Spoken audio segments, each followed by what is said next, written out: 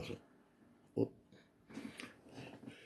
sea, en Cuba, por ejemplo, sucede tipos que no van a estudiar, que lo único que muestran es su costado de la vida. Está bien, perfecto, son personas que tienen, evidentemente, tienen una clase social con muchos problemas, muchísimas dificultades, es como el grito de ellos para que se haga sonar.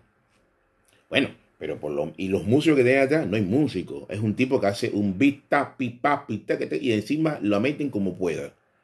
Y sin embargo, hay un porcentaje muy grande que la gente lo sigue. Entonces, empezamos a decir, eso no sirve para nada, son malísimos, pero qué desprestigio. Bueno, ¿y dónde estabas tú metido?